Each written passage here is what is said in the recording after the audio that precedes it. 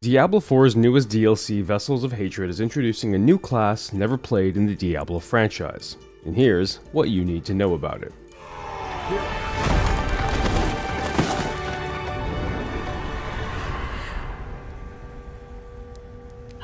Heroes! Let me begin with a disclaimer.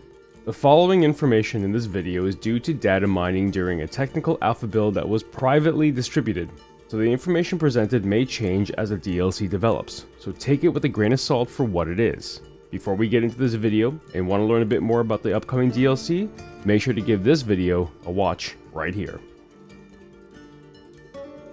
We know the location of the DLC will be in Nahantu, a region just north of Kazakhstan, and will encompass the Torjan jungles and a known location from Diablo II, Karast.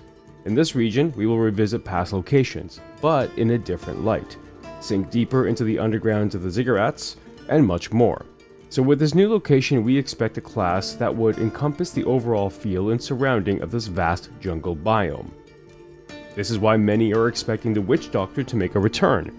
However, the Diablo devs did advise that we wouldn't be playing a character class we've already played, and that this would be a completely new class to the Diablo franchise. So speculations start to build, and based on what was found, it appears that the class in question will be called Spiritborn. Spiritborn is a nature-focused class, and could be similar to a druid base, however mixed with holy elements, and could be more of a summoner class using the elements around them and calling upon animal spirits.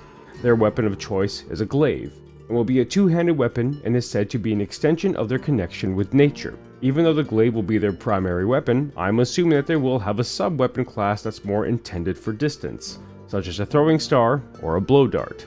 But this all depends on the direction of their abilities.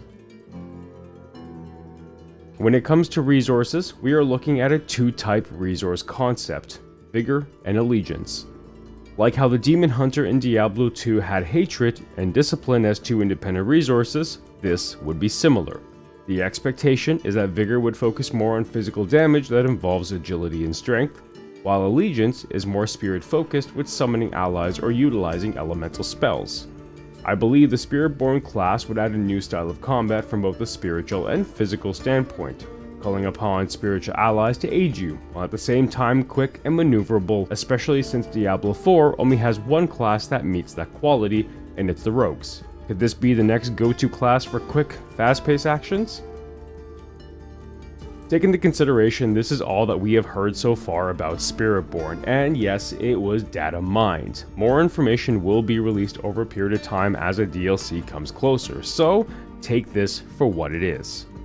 What are your thoughts on the potential new Spiritborn class? Could this be a class you are interested in? Vessel of Hatred is expected to be released later on this year, and there is no indication if this is a free DLC or a paid one. But regardless of it, it will add a new region, new class, new enemies, and the continued story of Mephisto and Eril.